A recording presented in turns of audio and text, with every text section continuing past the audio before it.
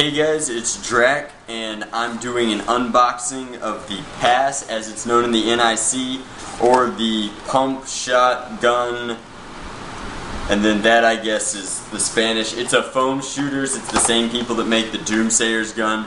This thing has a ton of potential. I'm doing it as a review of its ball shooting ability in its stock form.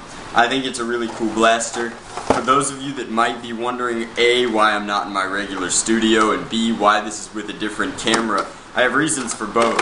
My university seems to think it's funny to just put me through all this bureaucracy to get registered for classes and get all the things I need. So I'm at my new apartment trying to get moved in. I still want to make videos for you guys, but it's tough because I'm dealing with all this crap for my college, and it's just tricky to get everything done. And frankly, when it comes down to it, if it's like register for classes or make a new video, I have to register for classes. So I'm still making nerd videos. I'm still trying to get them out as often as I can, but if I'm a little slow this week and my commissions take a little bit of a dip, that's why. I'm halfway through the long MAV that I'm making for another HVZer.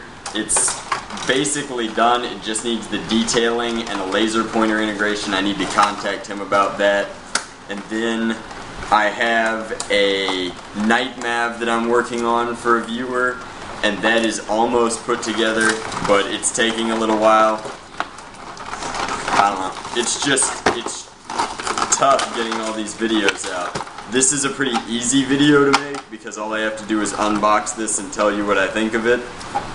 A few of you have probably already seen these. At Wars, they look a lot different because people coupler them with either CPVC or PETG or PVC.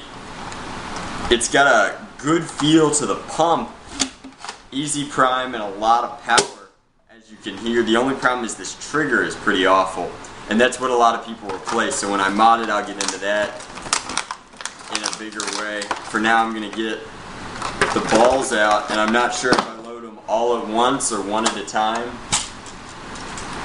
It looks like all three of them fit in there, and it's got a spring-powered thing that pushes them forward. It looks goofy, and it's definitely going to need a paint job because when I take this off to make it shoot Nerf darts, it'll look like a gun, and that just doesn't work on a college campus. Anyway, I've primed it. Looks like it shoots the balls 25 feet flat with a bit of an angle. We're getting 30. It's got a lot of power, you can just tell.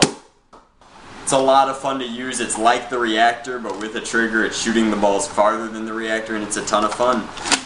That's my review of the PASS by... I couldn't tell you who makes this, but thanks for watching.